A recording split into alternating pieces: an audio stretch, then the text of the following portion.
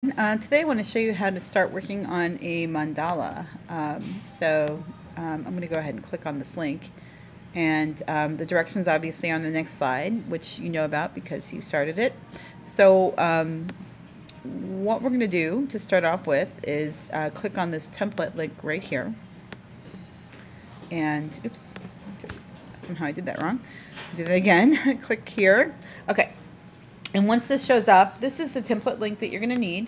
And you can see over in the corner there's like a little arrow. You see it says a download button like that. So you click on that.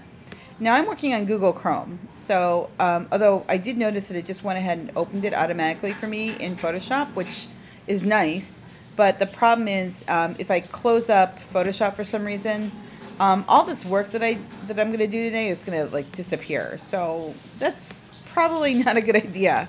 So before I go any further, let's save this. So I'm going to go to File, Save As, and you probably don't want to call it Mandala Template, just because if you do, if everybody else has called the same thing, it creates confusion and some other problems. So I'm going to call this my last name, and I'm going to call this Mandala.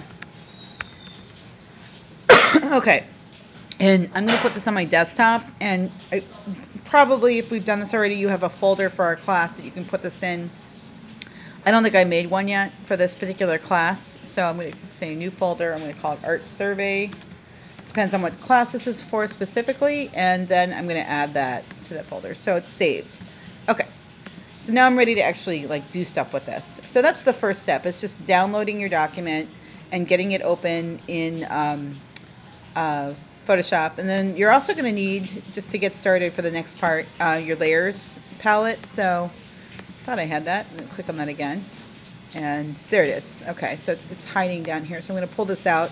So I have my layers, I have my tools, and I'm ready to get started on the next part of this project. And I'll show you how to do that in the next video.